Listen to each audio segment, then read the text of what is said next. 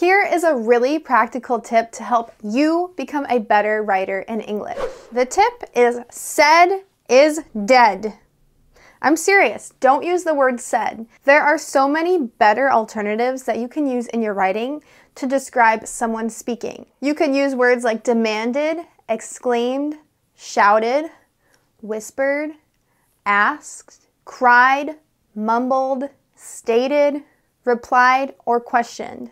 These words are much more descriptive than just saying said. So use this tip to become a better writer in English. What other English words do you use to replace said in your writing?